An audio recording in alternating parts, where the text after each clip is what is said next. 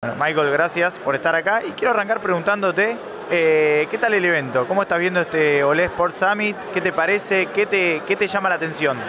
Sí, está genial, digamos, la cantidad y la calidad de los invitados, los contenidos muy buenos.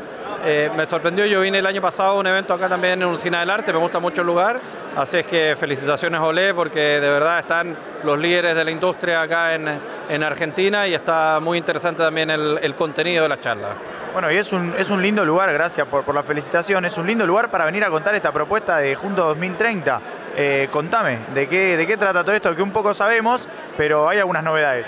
Sí, es el consorcio de los 4 países, conformado por los 4 gobiernos y las 4 federaciones, que va a llevar a fin la postulación conjunta para la Copa Mundial del 2030, que es la Copa Mundial del Centenario. Los 100 años de la Copa Mundial se cumplen solo una vez, la primera Copa Mundial 1930 en Uruguay, y nosotros estamos firmemente convencidos no solo de que debemos celebrar los 100 años, o FIFA debe celebrar los 100 años, sino que esto puede ser un aporte para los próximos 100 años del fútbol y de las sociedades en estos 4 países. De esa manera estamos trabajando. Hoy día justamente comunicamos que hemos tenido el interés de 46 ciudades de formar parte de alguna manera de la Copa Mundial. No todas pueden recibir partidos, pero sí pueden recibir potencialmente campos de entrenamiento, campamentos base, fanfest, eventos paralelos, congresos, etcétera, que están obligatoriamente, nosotros tenemos que presentarlo como alternativa. Estamos visitándolos a la mayoría de ellos, nos ponemos a disposición y en los próximos meses lo que vamos a estar trabajando es la mejor propuesta de valor de los 4 países para presentar a FIFA como postulación conjunta de Argentina, Chile, Uruguay y Paraguay. O sea, podemos decir que se están ultimando detalles para ir a pelear en el buen sentido con todo por esa candidatura. Sí, vamos con todo y lo más interesante es que nosotros estamos haciendo el trabajo desde abajo, ¿ya? Lo fácil, entre comillas, hubiera sido decir, mira, vamos a ir a tal y tal y tal lugar.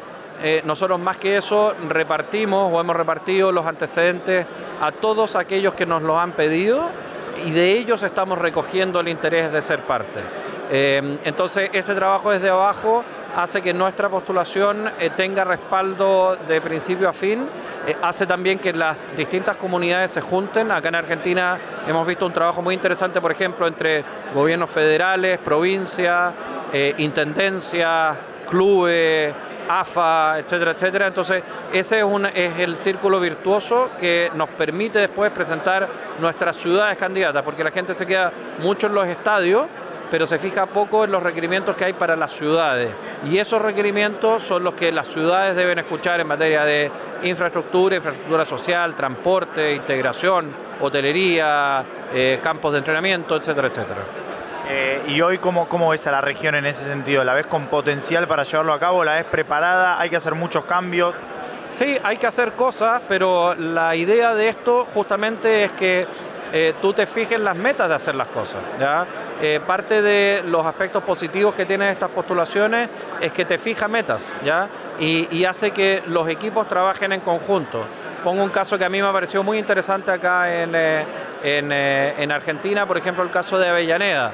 Nosotros visitamos los 2 estadios, visitamos los 2 clubes, visitamos a la Intendencia y resurgió el proyecto de la estación de trenes de Avellaneda, que es un proyecto que tiene muchos años, no viene por el Mundial, pero cuando tú le pones la meta de organizar una Copa Mundial, te comprometes a generar esa infraestructura, es cuando finalmente se generan los proyectos que son positivos para las ciudades, para las regiones o para los países, y eso es un poco lo que estamos buscando. No vamos, como postulación, no vamos a cometer ninguna locura. FIFA además hoy no te permite cometer locura, te dice tienes que ser una postulación sustentable, tiene que ser una postulación respetuosa del medio ambiente, una postulación que se quede con un legado positivo para los países y en eso estamos trabajando. ¿Esto se va a votar, me dijiste antes, fin de año que viene? Sí, entre octubre y diciembre del próximo año, formalmente el proceso va a partir entre fines de este mes y principios del otro mes, con la invitación de FIFA a las federaciones a decir quién está interesado en conocer antecedentes. Ahí estaremos nosotros obviamente levantando la mano, después viene una serie de pasos, se presentan las primeras garantías, los primeros nos transformamos en postulantes oficiales y todo el proceso culmina en el 4º trimestre de 2024 con la votación de todas las asociaciones miembros. Michael, entre nosotros, como si nadie estuviera escuchando, ¿nos podemos ilusionar con tener el Mundial en Sudamérica? Cuando eres la casa del primer anfitrión del Mundial, cuando eres la casa del Mundial adulto, la casa del campeón mundial adulto y del campeón mundial sub-20, cuando es esta región el mayor semillero de figuras mundiales, cuando tenemos un proyecto de desarrollo congruente entre los 4 países y cuando además creemos firmemente en que podemos ganar la postulación, evidentemente nos podemos ilusionar.